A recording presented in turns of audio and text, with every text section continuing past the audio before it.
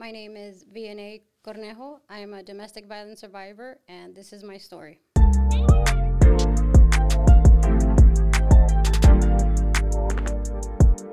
Throughout the hard times, we're still making changes. Find the ways to help each other, many similar faces. There's a way. I was raised in Pomona, California. For the first 9 years of my life, I think it was pretty calm. We had a pretty calm household. My dad was always working. He was the breadwinner, so, I remember him always working. He was a mechanic, so there was always parts and the smell of oil everywhere in the house, and my mom was a stay-at-home mom. For the first 2 years, it was just me, and then came my brother. And my parents had a very good relationship. I don't remember them arguing, but my dad became very successful very quickly. By the time I think I was like 8 years old, he already had his own mechanic shop. And in his shop, he had about 16 employees. He was making money left and right, and we were living pretty good. So I think that's when the problem started between my parents. I remember them arguing constantly back and forth. My dad was never violent towards my mom, but there was just these heated arguments between them.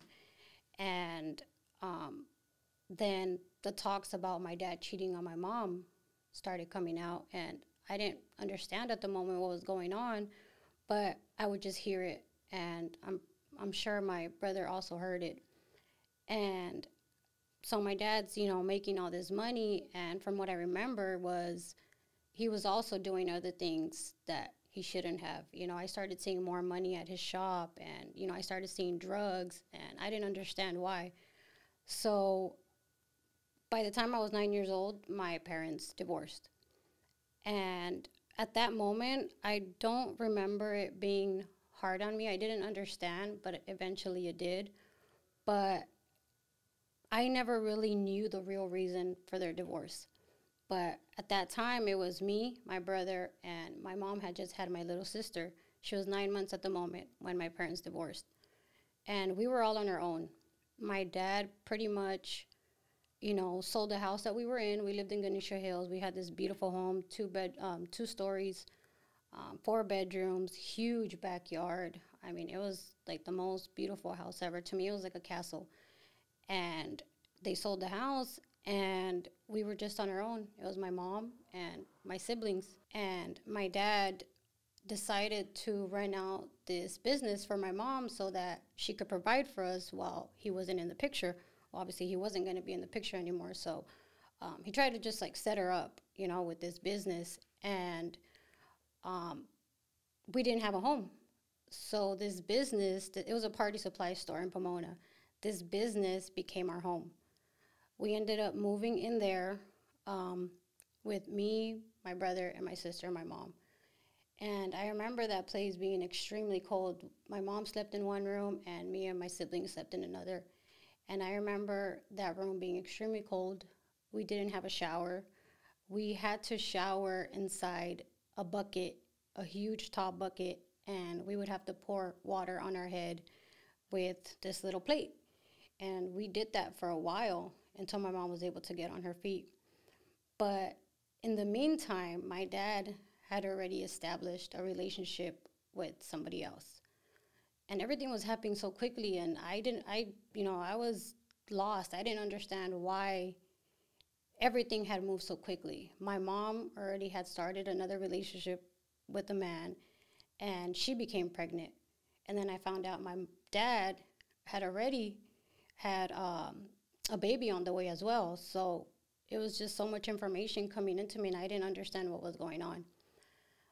Times were really tough in my mom's business. I remember she used to cook food for us on this grill, on this portable grill, and we would struggle. I remember her trying to make whatever she could, eggs with weenies and bacon, and it was just hard, but she never showed it. She was just this tough woman, and she never showed a sign of weakness, and she was always working and working, and my dad wasn't in the picture. Like, he came and picked us up every other weekend, but that was it. Like, to him, it was like, okay, I'm going to pick you up a Saturday and Sunday, and I'm going to take you to my shop. We're going to hang out a little bit, and I'm going to take you back. So that was rough. Like, I didn't understand why my dad didn't want to be with us. With time, I understood that it was because he was with his new family. So eventually, with time, we ended up moving out from my mom's business, and we moved to Ontario. We lived in Ontario for about 2 years. But while we were living there, my mom was always working. And her boyfriend was living with us, but he was also working. So it was me, my brother, my sister, and we had all this freedom. Like, I can't really say that we had discipline in our home because we didn't. We were always on our own. I remember getting out of middle school and walking home. I used to walk home with all my friends and just go to the liquor store and buy hot Cheetos. And, we would stop at the ice cream man and just buy whatever we wanted. And then I would walk home with one of my best friends, and we would just hang out till like 5, 6 p.m. at night. And my mom at work, my dad wasn't around. So I never got that discipline from my mom. And it's not because she didn't want to. It was just she was busy in life trying to raise us and trying to provide for us. In Ontario, we lived for 2 years. And then life there I can't really say that life was bad. But again, me and my siblings just didn't receive that attention from my dad or my mom. And eventually we ended up moving to Pomona. We ended up moving back to Pomona. And I think that's when things started shifting for me. My mom she wasn't the type of woman that would sit down with me and explain to me what puberty was. She didn't tell me that I was going to go through these physical changes. She didn't tell me that my body was going to start developing, that I was going to start liking boys, and neither did my dad.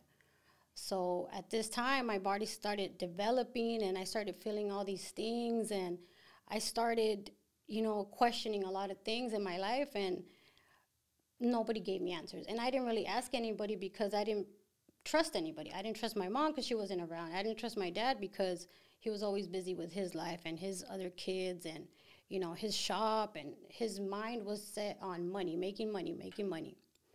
So my dad ended up moving to a house in Rialto, and he would pick us up on the weekends and sometimes Tuesdays and Thursdays. But for the most part, Tuesdays and Thursdays, we would just be at the shop with him. On the weekend, we would go over to his house. And when we were over there with him, there was no time for us. He was always with his girlfriend. He was with his other kids. Me and my siblings would literally go anywhere we wanted. We did whatever we wanted. We weren't doing nothing bad. We weren't doing drugs. We weren't drinking alcohol. But we just had a lot of freedom. We did whatever we wanted. And again, there was no discipline. We didn't have him to tell us, like, hey, you can't be going out. There was none of that. So, I'm developing. I started, doing my makeup, and I started doing things with my hair. And there was this man that lived with my dad. This man would try to do things to get my attention. And I never really understood why at the beginning, I didn't understand what love was. I didn't know boyfriends. I didn't know any of that because it wasn't taught to me. So he would try to do things to get my attention. He would try to, come out of his room at the same time that I came out of my room. I would get out at night from my room and go to the kitchen and, try to grab something to eat, and he was always right there. This man was 6 years older than me. And my dad had this thing where it was already 9 p.m. and he would be like, I'm going to go to my room. I'm going to go to sleep. He would take some pills and just knock out. So he never came out of the room. He never paid any attention to what was going on with me or my siblings. So with time, his persistent with me, he was very persistent with me. He kept trying and trying and trying. And eventually I fell for what he was doing towards me. And I ended up developing feelings for this older man, and I didn't understand. I was like, I'm only a little girl. Why do I like this older man? Or why am I feeling this? So eventually, with time, I ended up getting his phone number. I was talking to him. I was texting with him. And to me, it was like, this is my boyfriend. I have a boyfriend now. I'm 13, and I have a boyfriend. And he just knew all the right things to say, you know, like he was an older man. He already knew exactly how to talk to somebody my age. And like I said, my dad never paid attention to anything I did. So it was easy for me to talk, to flirt, to talk to him, to message this man. And eventually, I lost my virginity to this man. The first time, it was very, you know, I didn't understand what had happened. I didn't know what sex was. I didn't know anything. I was lost. I just thought it was something normal. Okay, this is my boyfriend. This is supposed to happen. So at the time when we were living in Pomona, like I said, my mom wasn't around, so I always found ways to talk to this man, to text him, to go out and spend time with him. I would say I was going to go to the movies with my cousins, and in reality, I was going to go with him. And in order for me not to show my brother and my sister that I was talking to him, I would always tell them, like, hey, you guys go outside. Go play with the neighbors. And my mom was at home, so it was easy for me to be like, hey, you know, you guys just go outside. And I would be on the phone with him and talking to him, and then my siblings eventually would come inside, and it was like nothing ever happened, and they never saw it. But with time, my relationship with him grew. And by this time, my dad had already bought a home in Rialto, and it was this big house, 2-story house. And me and my siblings slept downstairs. And this man, he slept upstairs. And like I said, we were always texting, so there was always a way for him to get a hold of me, like, hey, you know, come over here or do this or do that. And I would just do it. And this one night, he told me, like, hey, come upstairs. So I left my room and I walked upstairs. And in my mind, I thought, oh, I'm just going to go upstairs to say goodnight, to just be like, oh, you know, I'll see you tomorrow. I didn't think much of it. So I went upstairs and he tells me, oh, come inside the room. And I told him, I don't want to. Something was off. Something told me in my heart, like, you're going to put yourself in a bad situation. And he kept pressuring me, like, come inside. And I was like, okay, fine, I'll go inside the room. So I walk inside the room, and on the floor, there's already some blankets and a pillow. And I was like, well, what do you want? And the first thing he said is like, oh, we're going to have sex. And I told him, I don't want to. Like, leave me alone. First of all, my dad's in the other room, and I just don't want to. I smelled alcohol on him, and I knew he had been doing drugs because they had told me that he was doing crystal. And I knew about it, but I didn't understand what drugs were. I didn't understand what crystal was. I didn't understand what weed was or how people got high. I didn't understand because I didn't grow up around it, or nobody shared that knowledge with me. So when I told him no, he got really upset, and he grabbed me from my arms, and he just threw me on that area where the blankets were and the pillow, and he hit me in the head. He pulled my hair, and he forced me to have sex with him. So, you know, he raped me. And that night, I started crying. I went downstairs, and I woke up the next morning like if nothing had happened. I didn't understand why he had done this to me. I didn't understand what the word rape was. I didn't understand why he used force. I just didn't understand. You know, I thought this man loved me.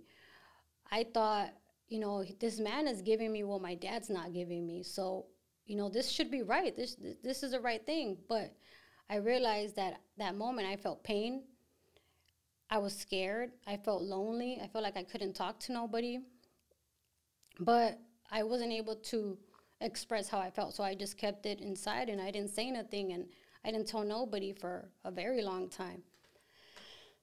So we were still going with my dad on the weekends. We were still spending time with him, and nobody ever questioned, oh, Vianey looks different. Oh, you know, she's acting different. She's walking, nothing. Nobody ever questioned anything. And like I said, I don't think it was because my parents were intentionally trying to not pay attention to me. It was just they had their hands full. And, you know, for the most part, my mom was always working. You know, my dad, you know, I think the story with him is a little different because he could have done, he had the power to do more, and he just chose not to. But, I guess it was just in the circumstances he was in, and, that's all he could do for us, for me.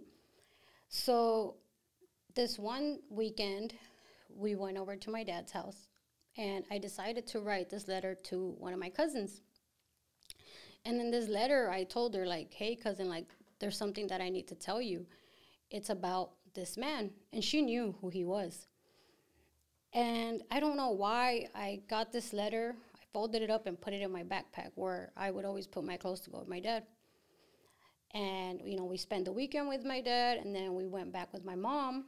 And my mom never went through my stuff. She always, I could say respected my privacy, and she never went through my room or nothing. But that weekend, she decided to go through my backpack, and she found that letter. And I was in the kitchen, and I remember her calling me like, hey, come over here. And I went to her, and I was like, what, And she tells me, like, what is this letter? What does this mean? What do you need to tell your cousin so bad about this man? And she was just on me, questioning me. And I didn't trust my mom, but I think something in me knew that I had to tell my mom. I think it was like I felt like it was my only chance to share with my mom that I went through this, and I didn't understand why it happened, but I needed to tell her. So when I told my mom, I remember her face getting red, and she started shaking, and she was just devastated, and she was heartbroken, and she kept telling me, like, why did you do this? Like, ¿por qué? ¿Por qué? ¿Por qué no me dijiste? Why didn't you tell me? And I wasn't crying. I was just looking at her, in her eyes, and I didn't say nothing. Like, in my eyes, I didn't understand that what I did was wrong. I knew what they had done to me was wrong, but I didn't understand why I was being attacked, why my mom was yelling at me. So, I let her have her moment. I went to the kitchen, and then I see her getting on the phone, calling my dad, and she tells my dad, like, Vianey just told me this. We need to go to the police station. So she told him that, and my dad came down, and we went to the police station, and we made the report. When you go to the police station and you explain to them that you have been raped, they take all the notes down. They ask you specific details about what happened and, how they did and what they did to you, where did they touch you. It's honestly really traumatic. And at the moment when I was saying it, I didn't realize what had happened to me. But when I finished saying, I was like, oh man, what happened to me is really bad. So that was kind of like an eye-opener for me, and I realized, okay, if I'm here at the police station, what they did to me is bad. So we ended up, we stopped the interview. We ended up doing the questioning back and forth, and the police officer says, well, because you have been raped, we need to take you to the local hospital because they need to do a physical exam.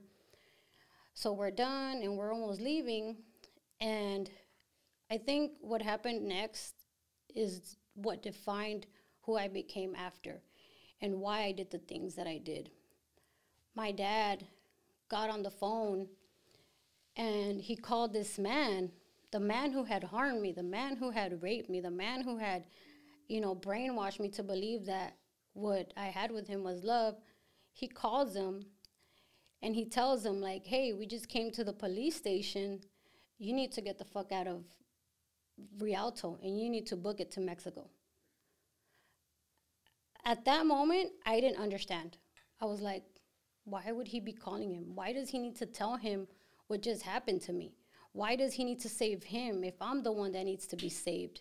Not this man who hurt me, who caused me all this harm. And my mom was there, and I don't remember her saying anything back. And I don't know if I don't remember because I just blocked that whole moment out. But I know that after that, I was never the same. I know that I questioned a lot about who I was, and I questioned my body. I questioned what I wanted to be in life because I felt like if my dad didn't have my back, who was going to have my back in the future? My mom couldn't have my back because she was working. She had to take care of us by herself. Like, who was I going to turn to for help? So After this man ended up leaving to Mexico, and we were still, me and my siblings were still going to my dad's house, and it was like if nothing had happened. I remember feeling like, okay, this just happened to me. I lost my virginity, and nobody's talking to me. Nobody's asking me how I feel. Nobody's trying to see if I'm hurt, if I'm physically hurt. Yeah, they took me to the hospital and they did a physical exam, but that's not caring about me. And my mom never sat down with me and had a talk after and, explained anything. She just didn't. And I wasn't mad. I just didn't understand it. And I didn't feel like I could ask any questions because I just didn't trust anybody. I think with time, my mom started noticing the little things that I was doing. So I remember her trying more to make my birthday special. I remember her trying to fill the tree with presents. I remember her trying to be a little bit more involved with me. And the whole time that my mom was trying, my dad was still just there. Like, I don't even know how to explain it. Like, he was my father, and we would spend time with him, but it's like he wasn't really there. We never had quality time with him. I didn't have quality time with him. So, I turned 15, and my mom threw me this beautiful quinceañera. Like, it was, she busted her ass to make sure that this day was magical for me. I got to pick the dress that I wanted. I had a DJ. I had this nice salon. My friends were there. And I remember her telling me, like, pick whatever dress you want. Let's go do your nails. And I kept thinking to myself, like, no, I don't want to do this to my mom. I don't want to make her spend all this money. And it's funny because she's the one that decided, we're going to throw you a quinceañera. So I think that was her way of showing me that she loved me. That was her way of trying to communicate with me, like, I'm sorry for what happened to you. But she never really said those words. So I had my quinceañera, and my dad showed up, and he showed up, like, with his head up high. Like, I remember him trying to make himself, like, if he was the one that organized this party, when in reality it wasn't. And like I said, at the moment, I didn't question it. I didn't say nothing. But, when I remember, I'm like, you didn't plan it. It was all my mom. During my quinceañera, I actually got to have a special dance with my great-grandmother, who passed away a few years ago, and it was the most beautiful moment in my life. And after that, after my quinceañera, like I said, my mom, she had this party for me. She always kept trying to do things for me, and it was always with gifts or letting me do whatever I want or letting me go out with my friends, letting me just do whatever it is that I wanted to do. But there was no discipline. I never had consequences for anything. And even if she did try to punish me, I would always find a way to get out of it. So I remember after my quinceañera, I started to have boyfriends that were older than me, 5 years older than me, 6 years older than me. And nobody ever told me that it was wrong. Even with what had happened to me, nobody ever told me, like, you can't be dating somebody that's this older than you because it's wrong. And even with what happened with me, I still didn't understand because nobody ever explained it to me. So I thought it was okay. I was dating these men that were older than me. I was going out. I was going to parties. I did start working on the weekends, but it was like Friday came and I was at school, and then I just went out with my friends. Or I would be home and my friends would come over and, we would just hang around outside. I wasn't one to start doing drugs or to start drinking, but to me, my escape was just being around other people and being around other older men and getting their attention. And, I started developing and I started, like, seeing, like, okay, I'm going to do my makeup this way. I'm going to do my hair this way. Maybe boys are going to look at me this way. And all throughout high school, I kept dating older men. And I kept my good grades.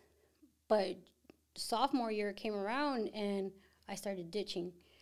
I would ditch 2-3 periods daily. Like, I don't even know how I did it, but I was just not going to class. And I still managed to get good grades. So I kind of like going to school. But, you know, the bad influence, like my friends would tell me, hey, let's go. You know, and my friend had an apartment, her boyfriend had an apartment, so we would just go to their house, and I was never in school. But like I said, I managed to get good grades.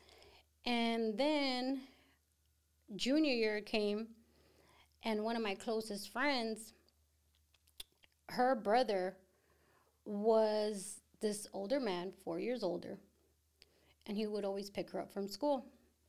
So I remember one day walking, I went to Gary High School, and we walked to the Burger King across the street, and it's me and her, and I'm like, well, what are we waiting for? You know, my mom's going to pick me up anytime soon. She's like, oh, my brother's going to pick me up.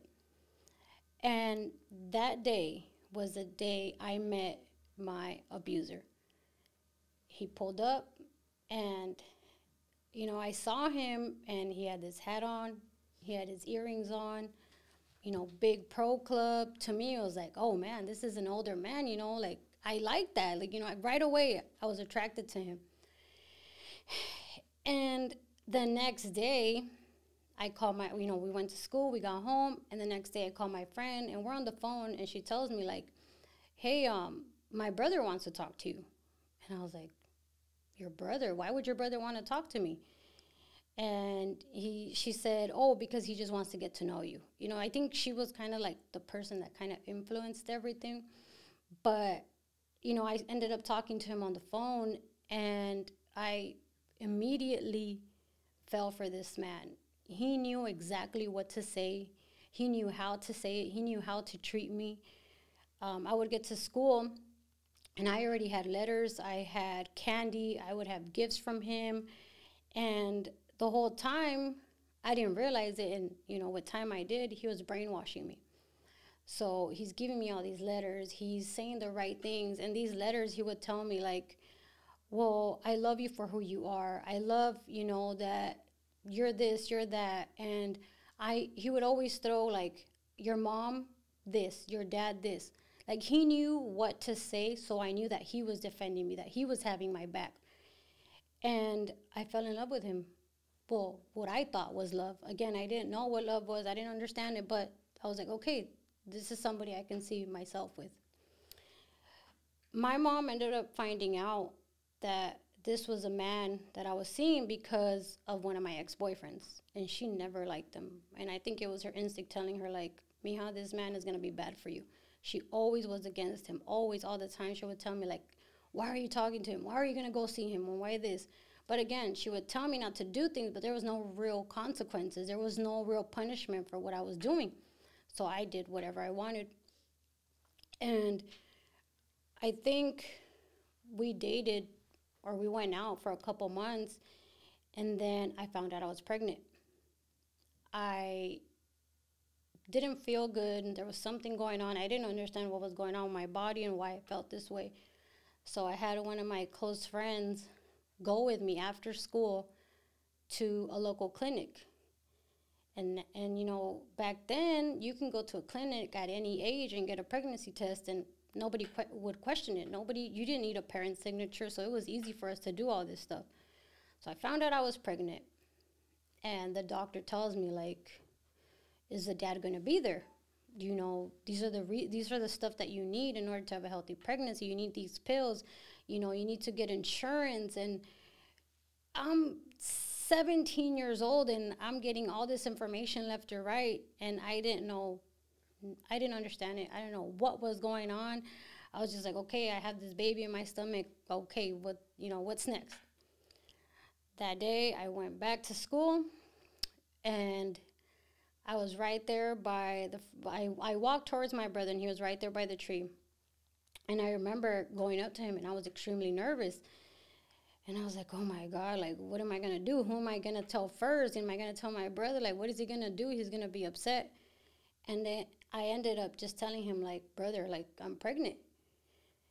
And I remember his face, like, I felt like he was just so disappointed in me. And it wasn't a bad thing. Like, I knew he loved me. I knew my brother loved me, and I knew that he was just angry. He was just like, sister, like, why? Like, especially with this man, like, why would you get pregnant?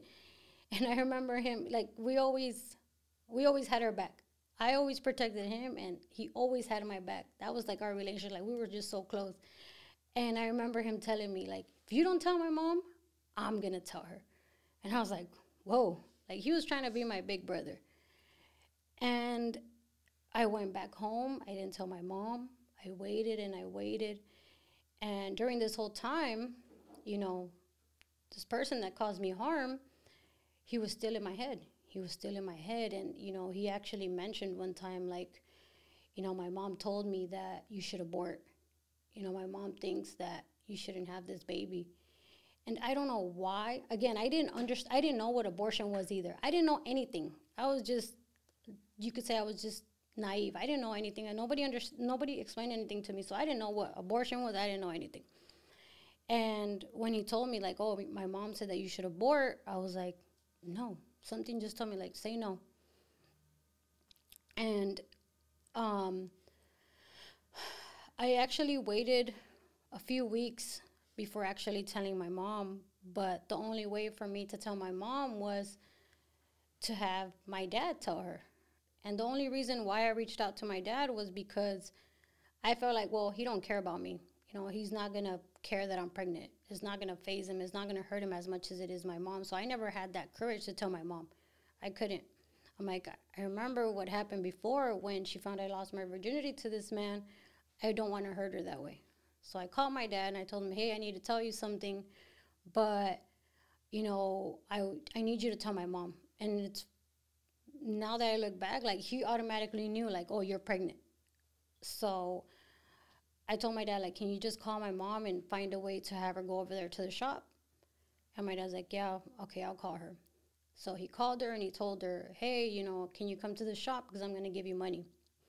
They always had these fights even after they got divorced. Like, my mom would tell him, if you don't give me money, you're not going to see the kids. So their arguments were always about money. So I think my dad knew that if he told her, like, hey, I'm going to give you money, she was just going to go over there. And we ended up going to a shop. My dad's already outside. My mom gets out of the car and he tells him, like, hey, where's the money? And he's like, I don't have no money for you. I need to tell you something. And my dad told my mom, well, she's pregnant. And again, my mom turned red. Her whole face turned red. Her chest turned red. I remember her, like, with her hand on the door, and she was just, like, shaking. She was so, so mad. And again, that look in her face, like, why, mija? Like, why? Like, she was just angry. And my dad was just calm. He was just like, relax, you know, relax. We'll figure this out. And you know what? I got to give it to my dad at that moment because he really helped calm the situation. And I think he just didn't know how to handle everything that had happened. And at that moment, it was just like it all came together. And he, you know, he tried to calm down the situation. My mom was calm. And the first thing my dad tells me after is, you know, there's an option. You can abort. Again, that word, you know, abort. And I told my dad, like, no. In my head, I was like, I don't really understand what that means, but no, you know, I want to have this baby. And again, I felt like I was in love. I thought this man was my everything, and I didn't want to do that. For the most part of my pregnancy, I stayed with my mom. I actually graduated class of '09, and I was 9 months pregnant, and I had a big belly. I think I was the second girl to graduate that year pregnant. To me, it was a big accomplishment because my senior year, I had AP classes. I was doing really good. But I stayed with my mom until February 8th, which was my brother's birthday. I remember a few weeks before that, you know, my abuser would tell me, well, why don't you just come live with me? Your mom's always on your case about coming out with me. You're already pregnant. Like, what is she going to do now? What does she care? You know, I'm supposed to provide for you. I'm to take care of you. And I would be like, yeah, you're right. You know, I would just go along with everything this man was telling me. I didn't question him. It's like if I was his puppet and I just did exactly what he said the whole time.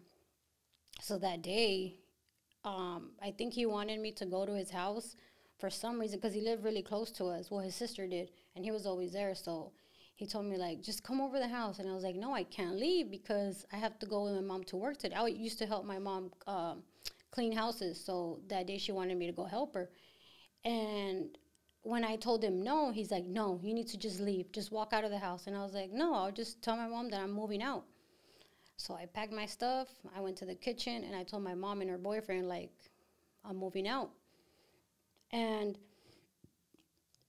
I moved out. And at that moment, I didn't realize that I was leaving on my brother's birthday, and I didn't know how it was going to affect my whole family. And once I got older, I realized, like, you know, this was my brother. This is the person that had my back. This is the person that I protected. He protected me. I never realized how much it would affect him or how it would hurt him.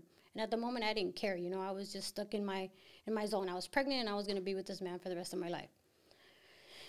So I moved out, and at the time, he was living with his aunt.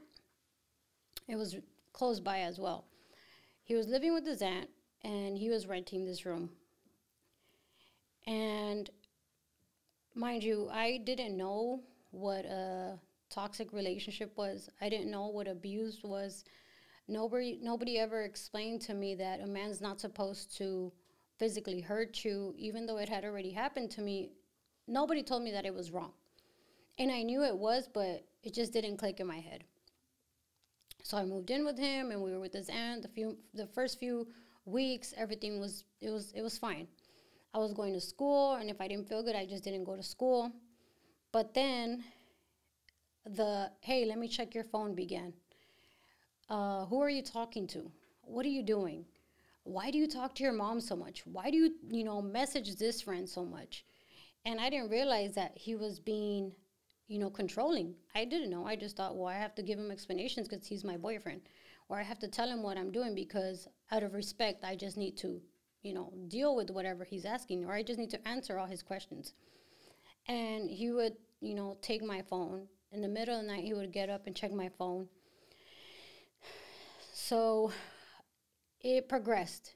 It was the checking of my phone. It was why are you going to wear those sweats today? Or why are you doing this to your hair?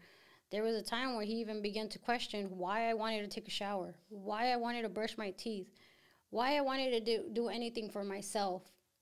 And I was pregnant. I was already big. I was showing, and he just questioned everything I did. So the very, very first time he laid hands on me was when I was 9 months pregnant. And he had a job, but he would go with his brother on the weekend to DJ. His brother had a DJ, so his brother needed help sometimes to do the DJ, or when his brother would go on a break, he would need him there, so he would go. And every weekend it was the same thing. I would tell him, like, don't go, I'm almost due and I'm scared. You leave me here and then nobody's in the house. And yeah, I have my phone, but I'm scared. Like, I don't know what's going to happen to my body when I get contractions. And he didn't care. He would leave.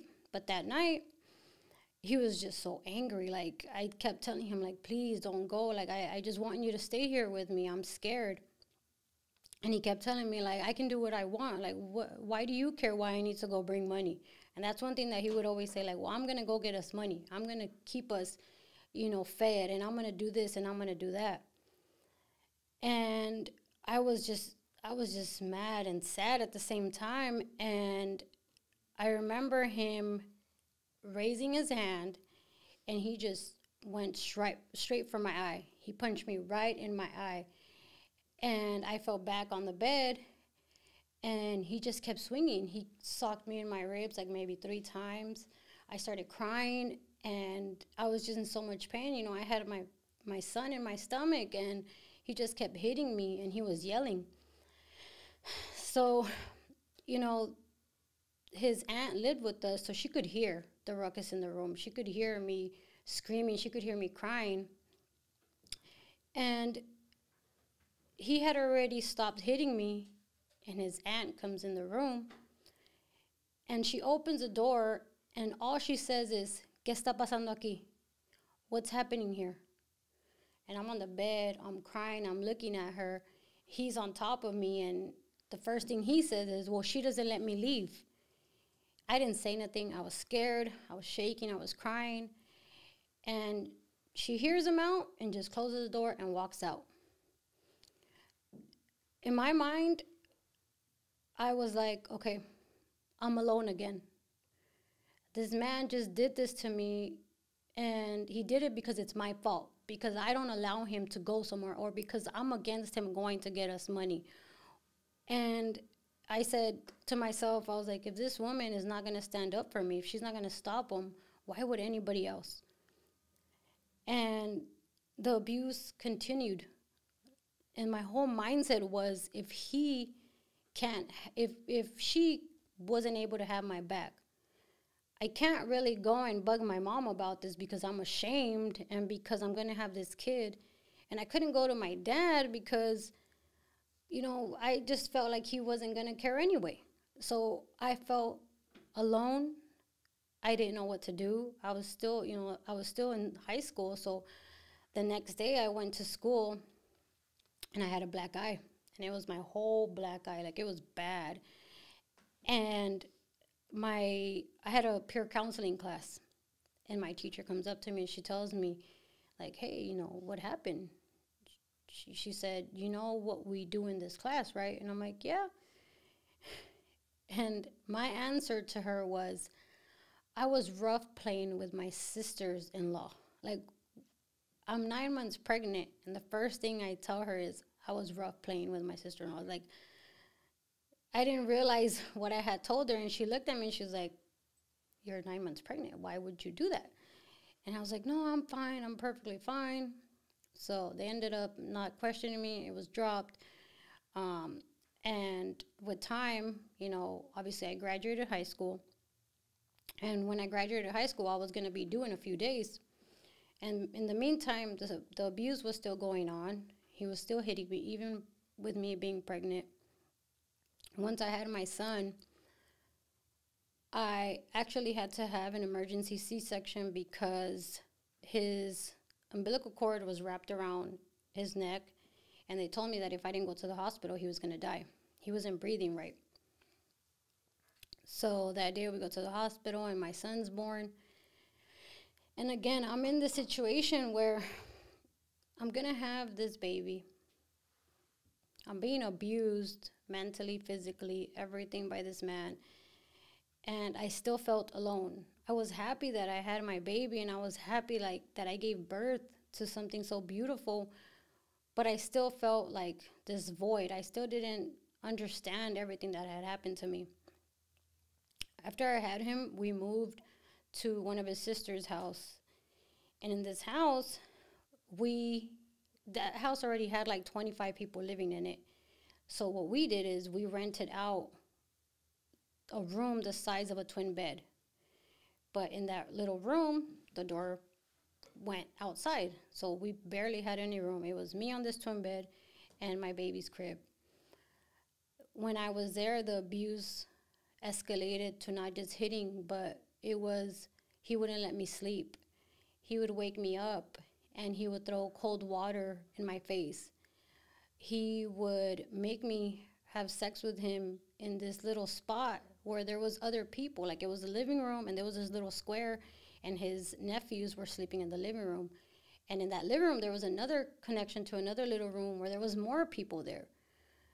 And this whole time I'm thinking, like, okay, this is wrong, but I kept allowing it.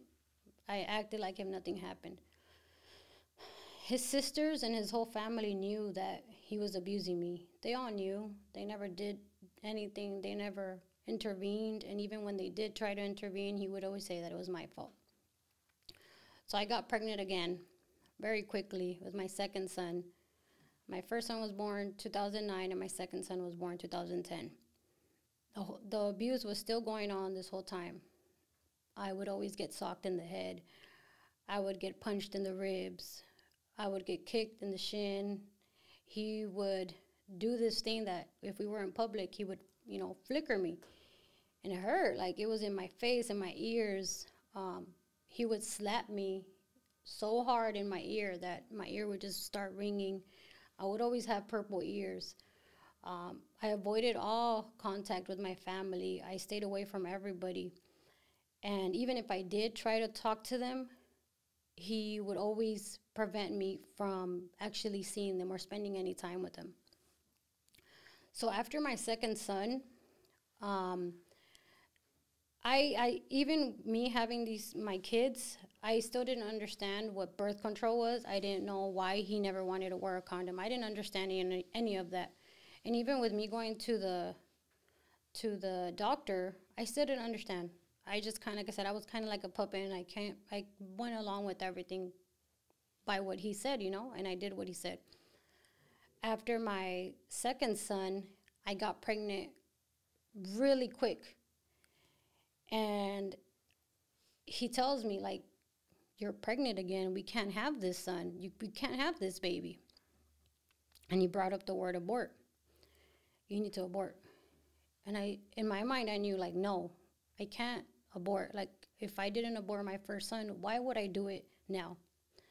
Somehow, I don't know how, but this man persuaded me, and I just listened to everything he said, his words. I just did everything he just wanted me to do, so I did it.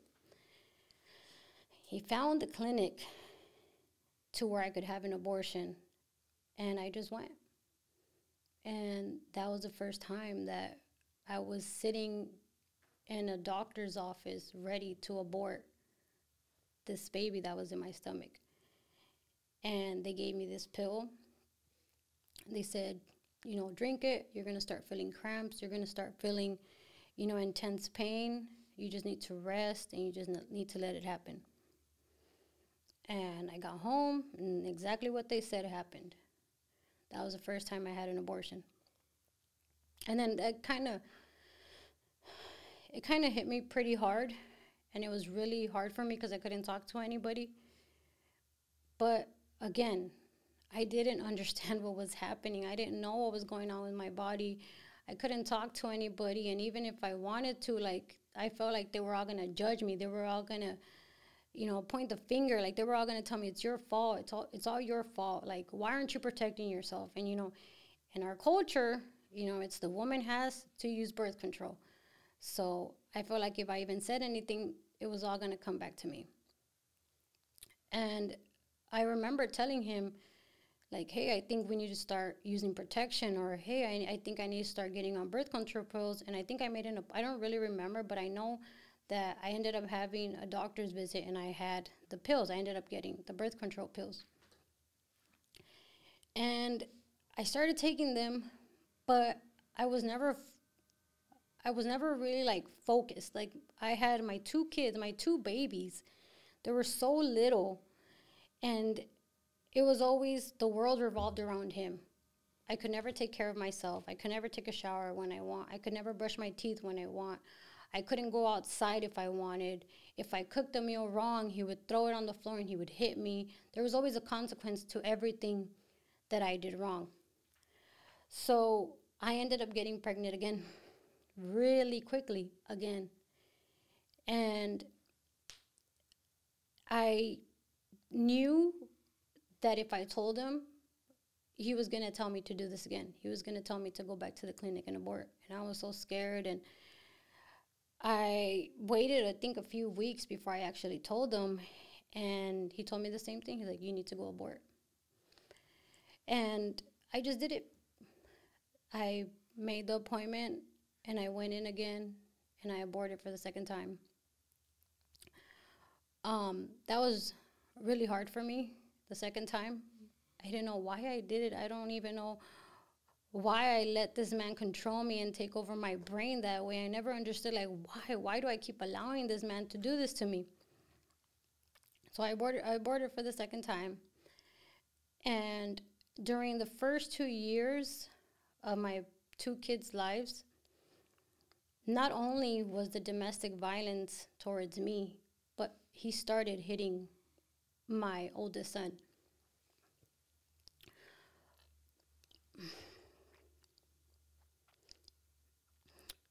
My son was only 1 year old, and he already knew how to use a restroom by himself. He already knew how to hold a bottle by himself.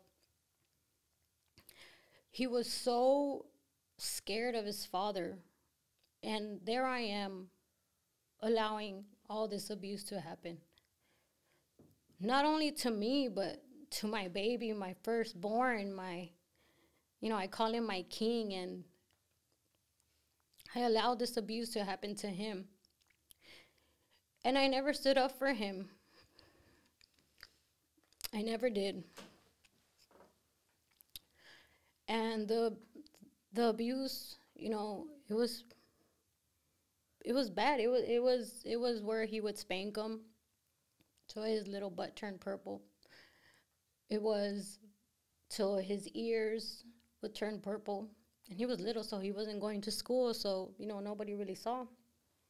And we really didn't go out, so nobody really saw what was happening to him.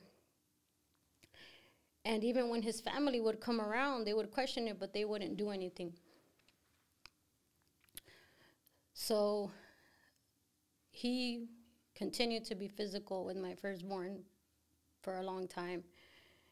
And I never intervened. I never did anything. And I think that's something that's going to always be with me, because I should have stepped in. I should have protected him. I should have been there for him. But I didn't know how to be that way because nobody protected me. Nobody was there for me. So with my second child, he was still abusive towards him. And, it wasn't as bad as it was for my first son, but it was, it was still abuse. It was still wrong. And when my children turned 2 years old, they started playing soccer. And I remember my kids playing soccer, and it's something that they were so passionate about. But if they played wrong, he would get upset, and we would get home, and he would punish them, and he would hit him in the butt, and he would spank them, and he would hit him with a belt.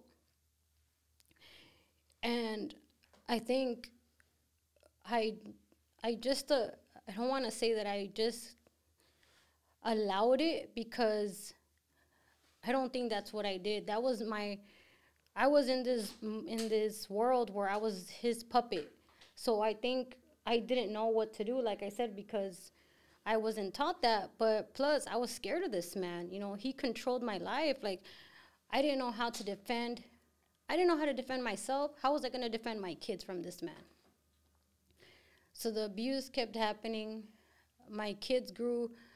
They were growing, and, he still kept hitting them. He still kept hitting me. He began more of the mental abuse with me after a year after my second son. It was more like the constant name calling. He would always tell me that I was useless.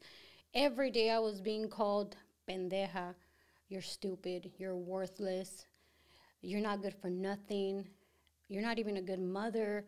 And this was every single day. This was something that he made sure I knew every single day the moment I woke up. And he didn't just tell me, he followed it with abuse, with physical abuse. So it was a name calling, then right after, I'm going to beat you up. I'm going to punch you in the head. And he knew not to leave me marked, so he would always punch me in the head all the time. I would always have bumps in my head. He would bite me. There was times where he would choke me. There was times where it got so bad where I would almost faint. So he had to throw me in the shower to wake me up.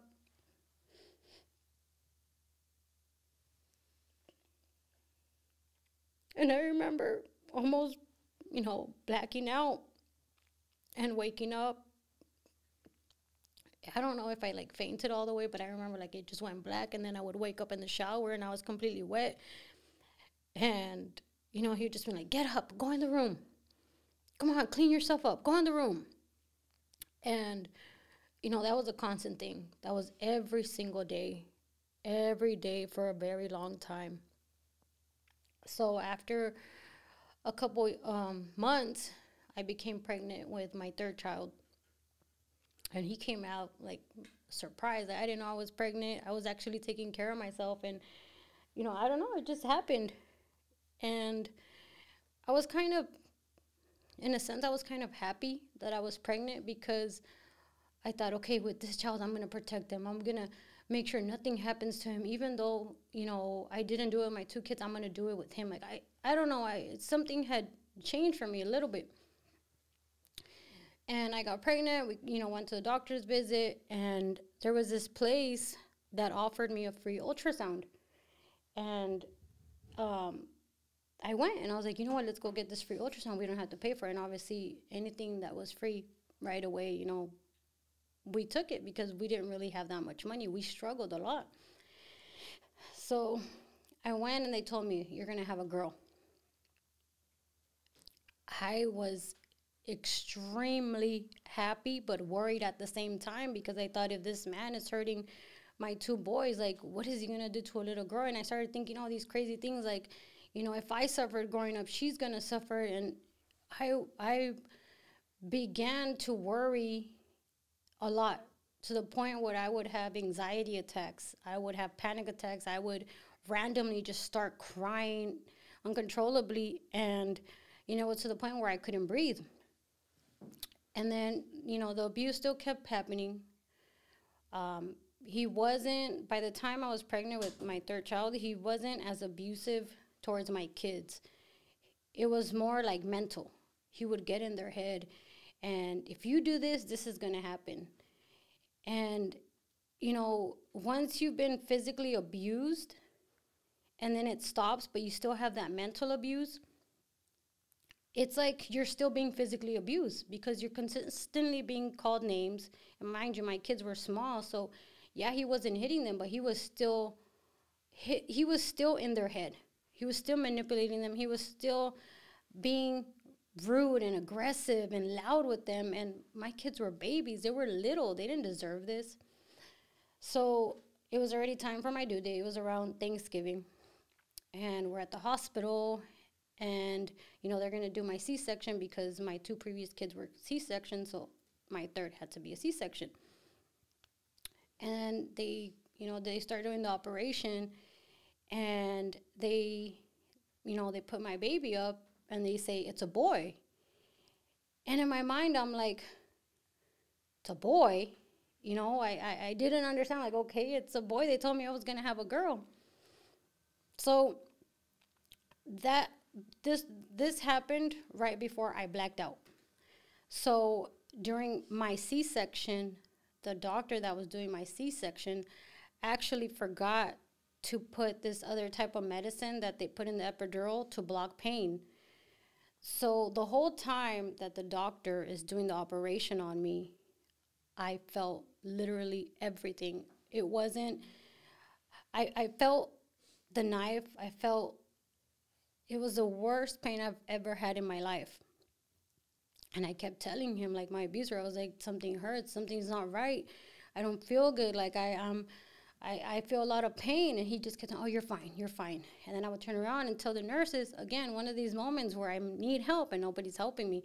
And I told the nurse, like, hey, there, you know, something's hurting me, something's off, something's not right. And all I remember was them taking out my baby boy, telling me that I'm going to have a boy, and I just blacked out. I woke up 2, I think almost 3 hours later in my room, and I was in the worst pain of my life. Like, I couldn't stand still. I was crying, I was moving, and all I wanted to do was get to my baby, and I couldn't because I was just in this extreme pain. And I ended up, you know, pressing the button to call the nurses so they can come give me some medicine, and they did. And, you know, thankfully I was fine. Nothing major happened. It was just I felt the whole operation, and I felt them moving and doing all these things in my stomach. So after, you know, I went home, the abuse continued. And during this whole time with my children being born, my mom did her best to get a hold of me. She did her best to contact me. She did her best to try and be a part of my life, but I really couldn't, because every time she wanted to come over or spend time with me, he would tell me, like, tell her we're not home. You know, tell her, you know, make up a lie. I don't care, but don't have her come over. And he didn't want her to come over, obviously, because he didn't want her to see how we were living. He didn't want her to see how bruised up I was. He didn't want to see how my kids were scared of him. But the whole time, they weren't coming around. His whole family was always in our house. All the time, like, our house was always filled with more than 10 people. And I always had to clean up after everybody. So not only did I have the stress of the pressure of him being abusive towards me, I had the pressure of him being abusive towards my children, but then I had to deal with his whole family. And this man has like 16 brothers and sisters. And I think for the most part of our relationship, they never had my back. They always just let him be who he was because he came from two parents that were abusive. You know, it's a cycle. His dad was abusive towards his mom. His older brother was abusive towards his sister. His brother and his sister's kids were abusive with their girlfriends. So it was just a cycle. It was just a norm for them. And when he was abusive towards me, his family just saw it as just, deal with it. They didn't try to do anything to stop him from being how he was with me. They were just like, just deal with it. Just deal with it.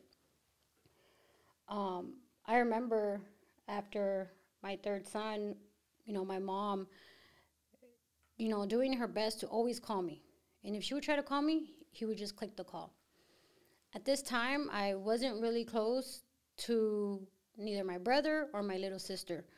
And I had more siblings. I had another brother from my mom and her boyfriend, and I had two more from my dad and his relationship. So I was really away from everybody. I didn't have no friends. I didn't talk to anybody. I kept to myself. And the abuse, just kept happening and happening and happening. I was away from everybody. And I still didn't understand why I listened to everything he said and why I did all the things that he wanted me to. But obviously now I understand, like, it was just all a mental game for him. He knew how to get me since he met me. He knew my, my vulnerable, what he could do to get me. He knew everything. And he's a narcissist, so he knew exactly how to get me. So after my third child, we ended up not wanting to have kids. We're like, no, we're not going to have any more kids. And like I said, the abuse was still happening, but it was more mental abuse for me. And then I ended up getting pregnant again with my fourth child, and he was born in 2000. Oh my God, I'm drawing a blank. 14. And he was born in 2014. And when he was born, I was working. I was keeping a little bit more busy, trying to stay away from my abuser. And he brought like the strength to me when he was born. He changed my life at that moment. Like, I thought, okay, yes, this man is still being abusive towards me, but maybe this might be my chance to, talk some sense into him so he could stop hurting me and he could stop, doing all these bad things to me. So when he was born, we already were kind of settled. We had a little bigger house. His parents were living with us at the moment, but things weren't as bad. And, when you're with somebody that's abusive, you go through these honeymoon stages and, it's like, okay, they love you, and then they become, aggressive, and then it's the violence. So at this time, it was like that honeymoon stage really started to kick in where, he was being extremely nice to me. He started buying me things. He was like, oh, I'm going to buy you this Apple Watch. I'm going to buy you this. I'm going to buy you that. And I think he started doing that because he knew that I was catching on to that, the abuse was wrong, that it was bad, that I didn't deserve that. And he kind of saw it because I kept, like, when he would try to hit me, I would, step back, or I would try to defend myself. After my last baby, I kind of felt like I had to start defending myself. So that's when that whole honeymoon stage started. And he, like I said, he started buying me things. And then it was the mental abuse. And then eventually it led to him hitting me. But I never really got the courage to tell him, like, hey, you need to stop this. Until like a few months after my baby was born, I would say like 6 months, I ended up fighting back one time that he was going to hit me. And I remember just like he was going to swing at me, and I just pushed him, like, you better not hit me again. And we started going at it, and we started fighting, and I ended up slapping him really, really hard. And the look on his face that he gave me, like, I thought he was going to kill me. I just thought he was going to run to me, and he was just going to, that was it. He was going to kill me. But that moment for me was powerful because I stood up to him. It's the first time I stood up to the man that had hurt me for so many years. And it felt good. I honestly felt empowered, and I was like, I'm going to keep doing it. If he tries to hit me again, I'm going to do it. I'm going to do this to him. And I think a few days after that is when I told him, like, hey, I don't feel that you need to hit me. I don't want you to hit me. This is how it makes me feel. It hurts me every time you hit me. And not only that, like, I don't want our kids to grow up like this. Just because you grew up with violence doesn't mean that we need to. It doesn't mean that we need to teach this to our kids. And his response to everything I would say was like, "Estás loca. You're crazy. Like, you just need to deal with it. Like, estás pendeja." Like, it was always an insult after I had opened up to him. And that kind of like pushed me to just not say anything, because I just knew he wasn't going to change. And I didn't really bother, like I said, to tell anybody, because I saw my mom and my dad, be married for so long. Why would I do that? Like, why would I go and get a divorce? Why would I separate from this man? Like, that was going to look bad on me. And I always thought about, what are they going to say? What is this person going to say? What are they going to think about me? My in-laws, how are they going to feel if I, separate from their son? So I just dealt with it. I dealt with it. The abuse with my kids finally stopped. He wasn't hitting them. He wasn't really being aggressive. All he was doing was being really strict with them. Like, if they had a bad game, he would get on their case and, he would punish them, but it wasn't as bad as before. So I thought, okay, maybe there's a chance. Maybe there's hope. Maybe he's going to change. If he's changing with my children, he's going to change with me. We ended up moving from the house where we were with his parents, and we moved again to another house in Pomona. And when we moved there, the abuse went back to exactly how it was before. I was working nighttime, and he was working in the mornings.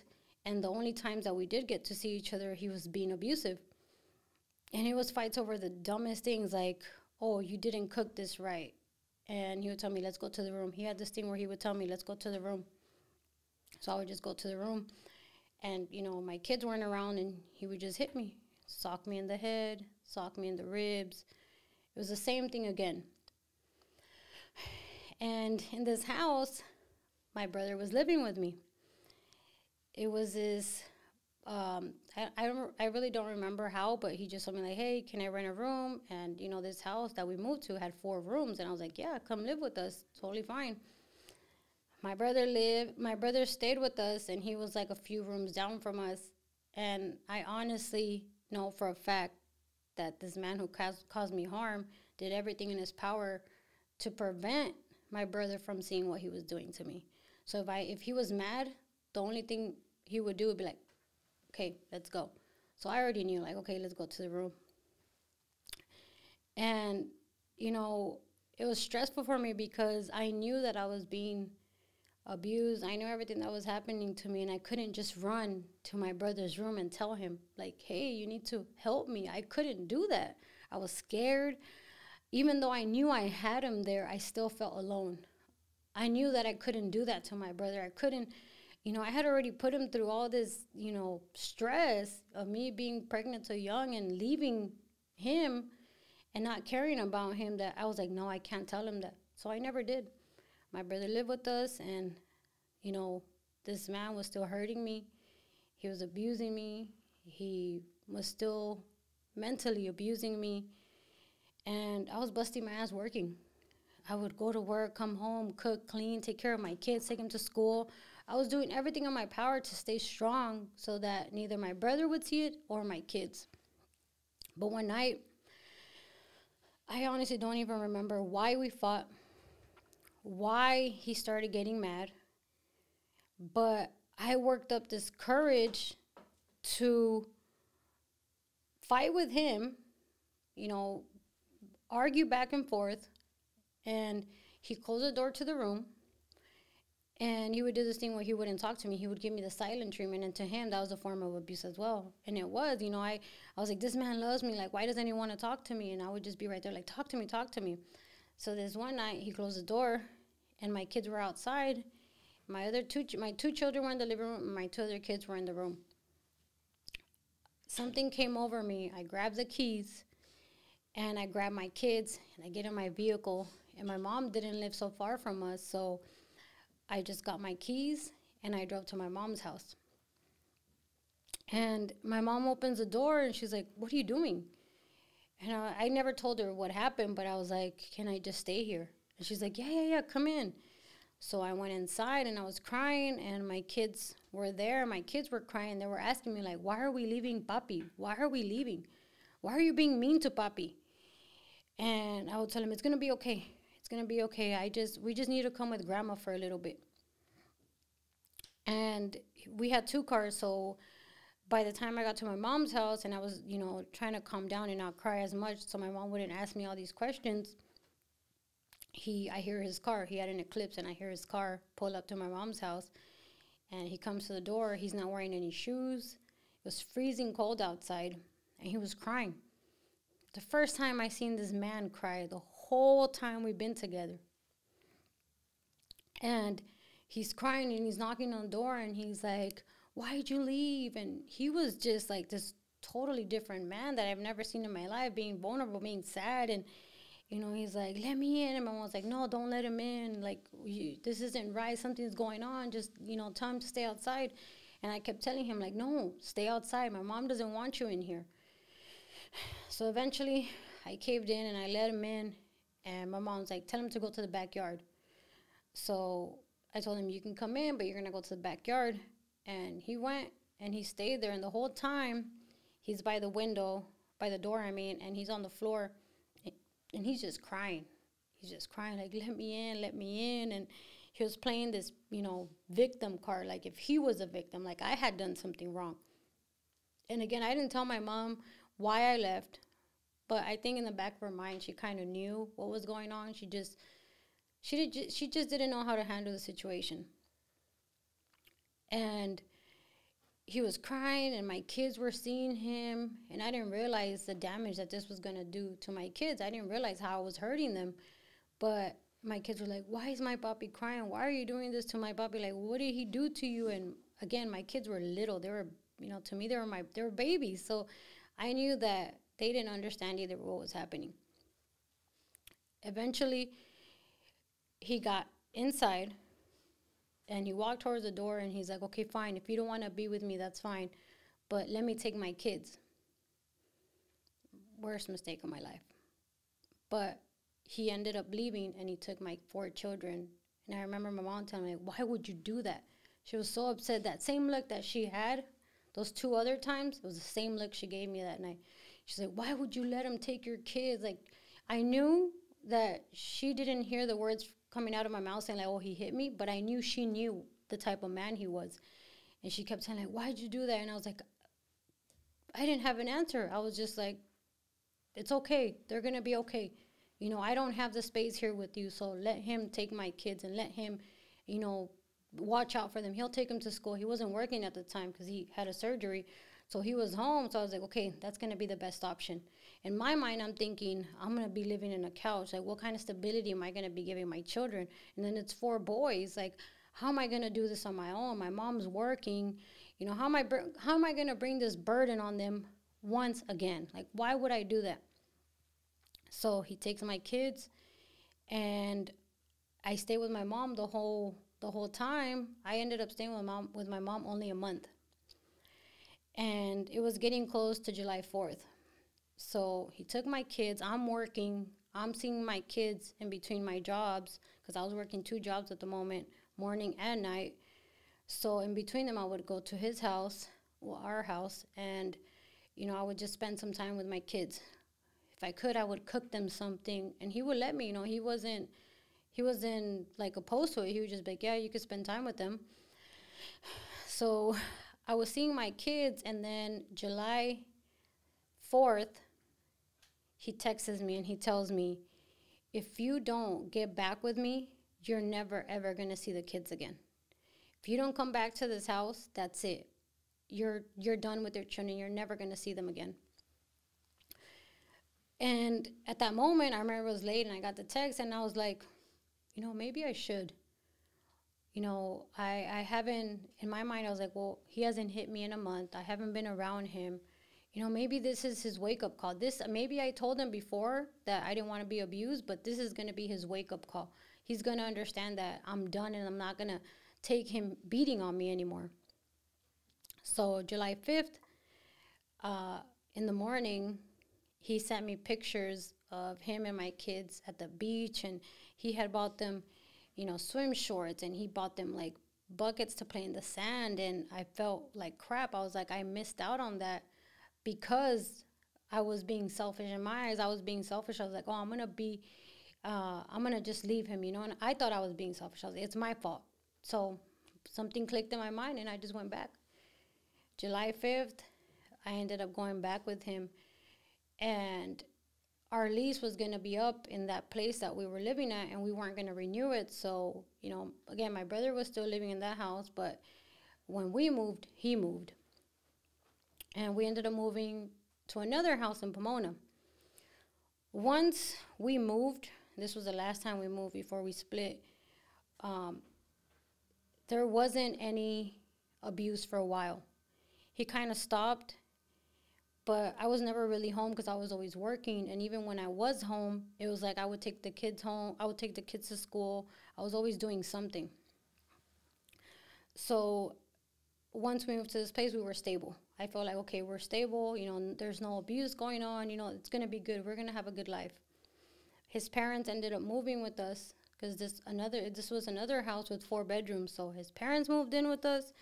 His sister moved in with us, and his other brother moved in with us. And we had the smallest room in this house. But I didn't care, to me, that was okay, this is the life I live. I have to have other people live in this house in order to provide for my children. So, I thought things were going to be better, but obviously we had all these people living with us, and it was just becoming so stressful. I always had to pick up after everybody. We always had people over our house on the weekends, and, he always wanted to throw parties and have all these people over, and he always wanted to drink, and it was always me having to pick up everything after everybody. And I think at that moment, I wasn't being the best mom possible. I lost sight of what was important. I knew that what he had done to me all these years was wrong, but, I became this workaholic. All I wanted to do was work.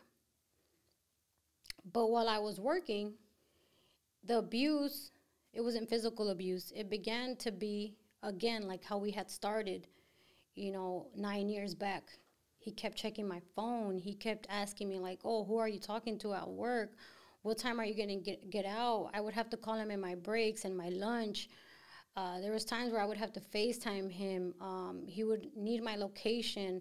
He just wanted to know everything about every minute of my day. And even when I wasn't working and I was home, I had to be on the phone with him 24/7. I had to tell him exactly what I was doing, what I was cleaning, and like I said, he wasn't hurting me physically, but I knew that if I pissed him off on the phone, like if I told him, I don't want to talk right now, let me clean, let me do stuff. I got to pick up after the mess with the kids, and I have to go pick him up. I knew that if I said anything, he was going to be pissed. And when he got home, I already knew the look he was going to give me. And I already knew that he was either going to hit me or he wasn't going to let me go to sleep. So in this house, I was working at night from 3 to 1:30 in the morning. And I picked up a second job as well. So I was working from 9 in the morning to 1 in the afternoon, and then 3 to 1:30. And I think it was about a year and a half that I did that. That was the worst year and a half of my life. Even though, yes, the abuse had happened before, but that was just like the most traumatic, and it was just the worst. Like I never got any sleep, because when I would get out of work at 1:30 in the morning, I still had to get home. I still had to please this man. I still had to do things with him. And if he wanted to talk, I had to sit there at 2 in the morning and just listen to him and just talk to him. And if I didn't, he would get upset. And, you know, his anger started, you know, getting worse and worse. And again, he started hitting me. And if I didn't want to listen to him, or even if I was trying to fall asleep, he would punch me in the head. He would go and get water and just throw it in my face. And it was just me in the room with him. My kids were sleeping in the living room because all the other rooms were taken. So he would go get water and just throw it in my face. And if I really begged him, like, please just let me go to sleep, he would eventually let me go to sleep, but then he would wake me up again a few hours later. Again, punching me. He would always punch me in my ribs, and he wouldn't let me go to sleep, and it was just an everyday thing. So not only was I sleep deprived, I was tired, but I had to be this, like the best mom. I had to put up this front with my children, like, I live the best life with your dad. And, you know, every time when my kids were around, he was always hugging me. He was kissing me, telling me that he loved me. And he was always making me look like if I was a bad person. He would always, you know, tell my kids, like, oh, I love your mom so much, and hug me and just show me so much affection. But behind those doors in their room, it was a different story. And it just kept happening. And that whole year and a half, me working 2 jobs, it just got worse and worse. Like, sometimes me and him would, you know, he would tell me, like, hey, this Friday night, I'm going to tell my mom to watch the kids so that me and you and my sisters can go out. Okay. And it would be like we would go out and we would come back, and in the drive from where we were at home, something would click, and he would just start getting mad. And I would be driving, because he hated driving, and I would always be the one driving, and he would just punch me driving. Like, I would just be driving, he would just punch me in the head. And I would try to fight back, you know, like I would try, but I'm over here driving, but I couldn't be a reckless driver. And it was just beyond stressful. So I started developing, again, these extreme panic attacks. And they were often, they were like every weekend. And I didn't know how to control them. I would cry and cry and cry and cry. And it would be to the point where I thought I was going to die. And panic attacks, a lot of people don't take them seriously, but they arise from trauma. People develop anxiety and panic attacks from trauma from their life, or from holding in a lot of emotions. And I started developing these, and it was worse and worse every week. And obviously it was because of everything that I was going through. And when I needed him, like in those moments when I would get these panic attacks, he was like right there. It was like he knew that he had to be there for me in the times that I needed in order for me not to leave him. It was all a mind game. Like, he knew what to do to make me still love him. He knew how to play me. He knew how to treat me like a little puppet, and for me to just do whatever he wanted. So this was around 2018. And, you know, there was talks about us getting married. We weren't married. We were just together all this whole time. And there was talks about it. Like, he would say, like, oh, do you want to, you know, get married? And I wouldn't really say anything. And I didn't want to say the wrong thing, because obviously I didn't want to get hit. So I would just laugh and, you know, be like, yeah, I wouldn't say nothing. And then his family started asking, like, are you guys going to get married? You know, you guys should get married, and this and that. And eventually, 2019, in April, we got married. I didn't know why I was getting married. I didn't know why I had said yes. I didn't even, at this moment, at that time, I didn't felt like I loved him. I was just with him because I knew my kids loved their dad, and I knew that I had to stick around, and I had to take his shit. And, you know, I felt weak. I didn't know what to do, so we ended up getting married.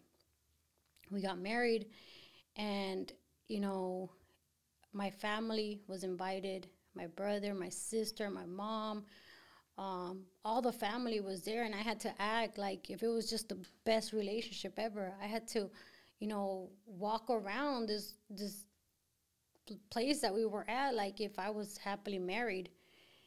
And I think the only thing that kept me going was my boys. Like, you know, that day my boys were in their little tuxedos. They looked super handsome. They were happy. They kept saying, like, my mommy and my papi are going to get married. And that happiness in their eyes pushed me, like, okay, you know what? Yes, he is abusive. He is a bad man, but he's going to change. It's going to be all right. You know, my kids love him. You know, my kids respect him. My kids think that he's the world. He's their God. So why would I do that to them?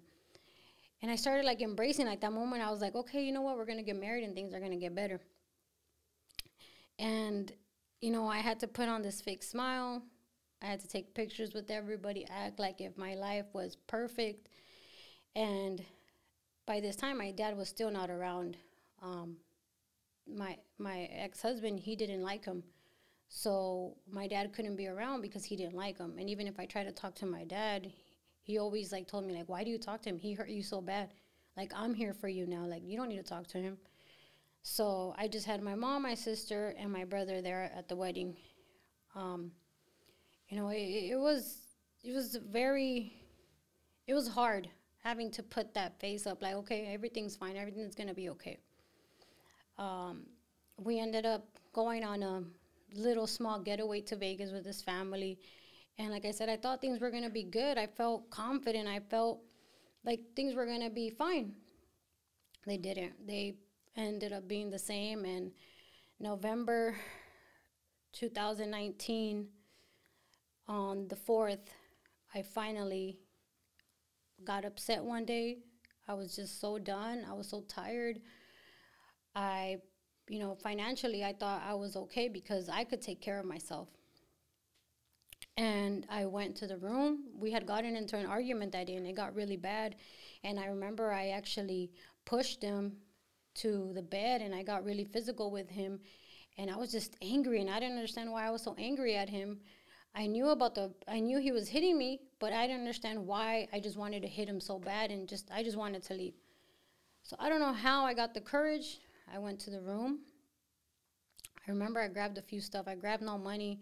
I grabbed a few of my kids' papers and like important paperwork. And I went outside, and he already knew that this was going to happen. I think he was outside, and he took my 2 older boys.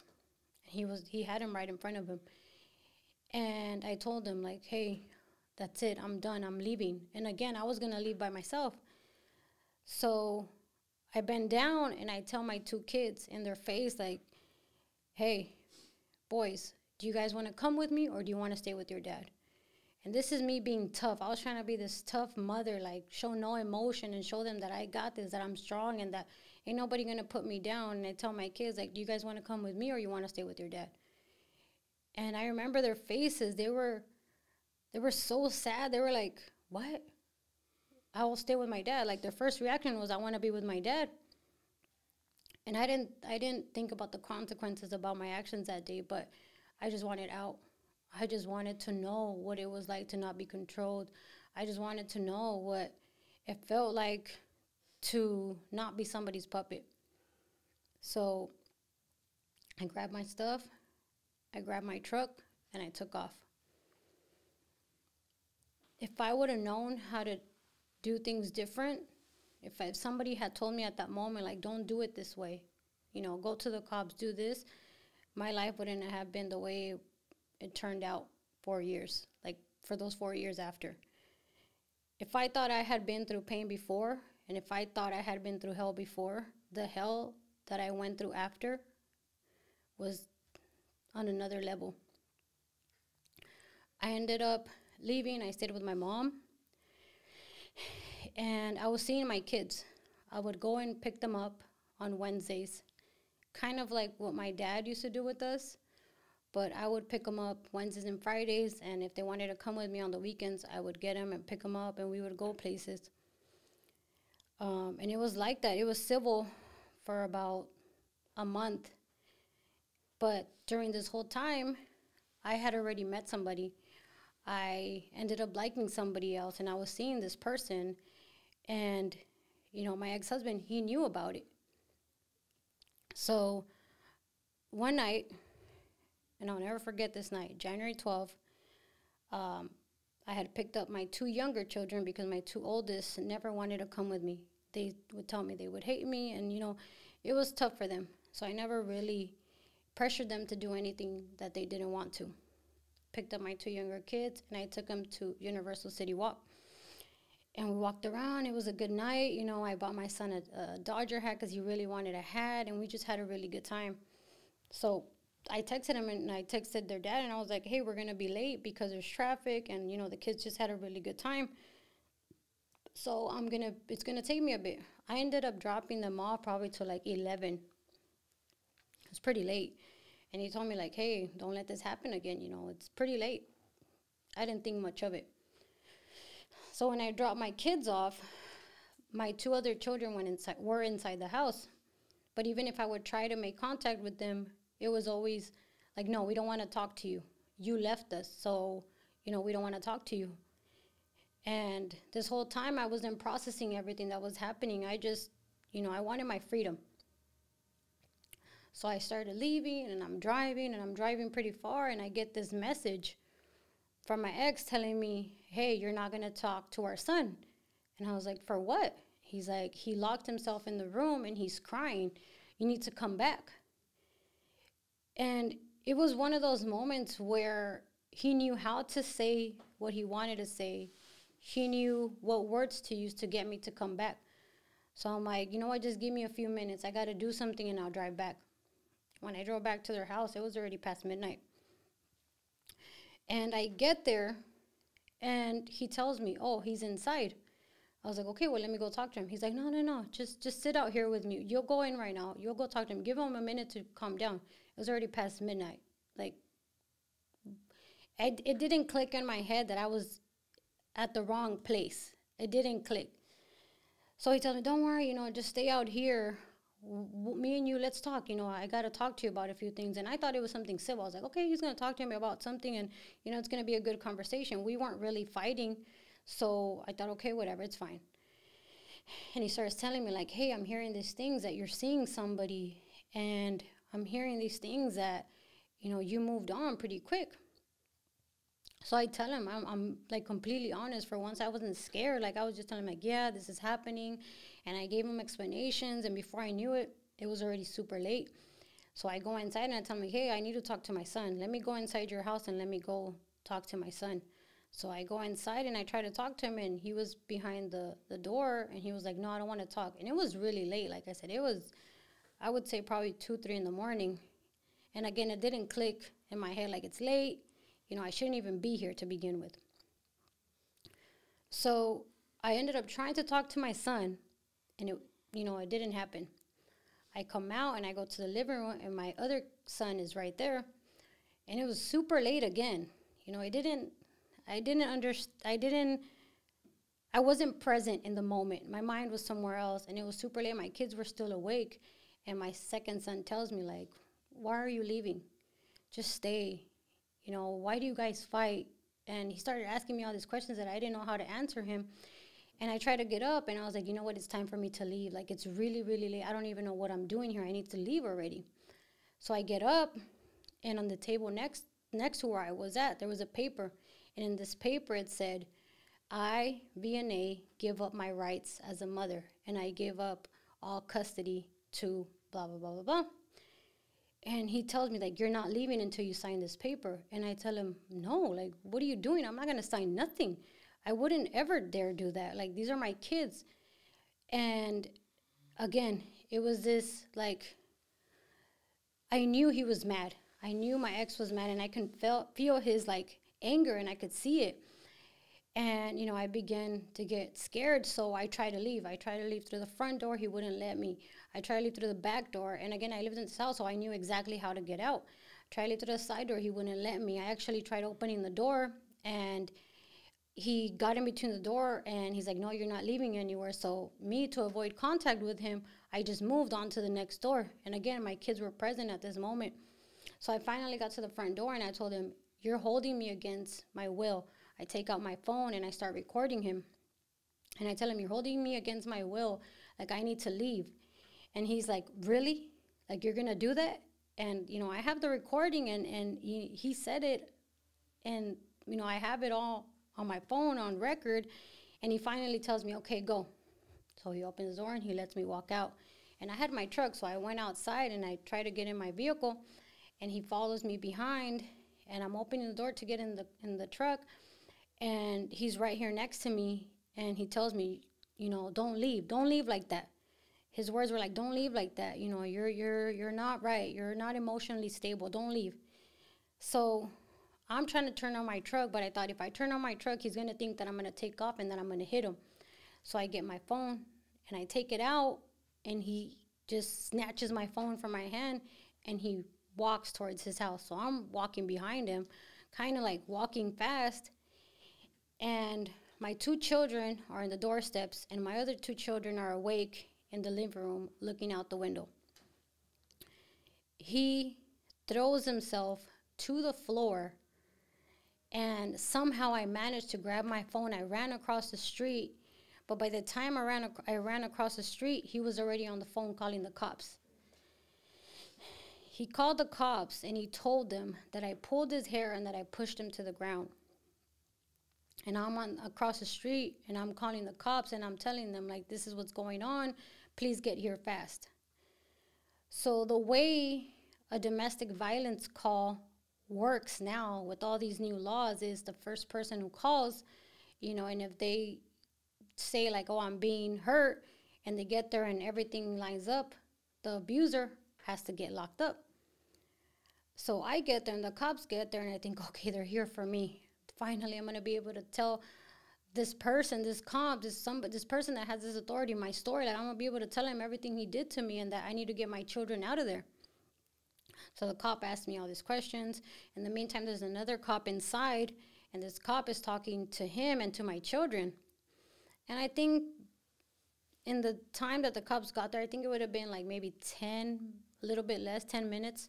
So the whole time before the cops get there, he's inside the house talking to my kids. And I just knew he was telling them, like, you better say that she hit me, or else I'm going to go to jail and you're not going to have a puppy anymore.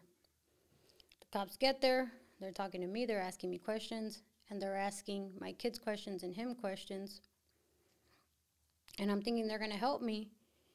And I finished the conversation with the cops, and another cop shows up, and she tells me, are you Vianey? Yes. Are you aware of what's happening? Yes. Okay, turn around. You're being arrested.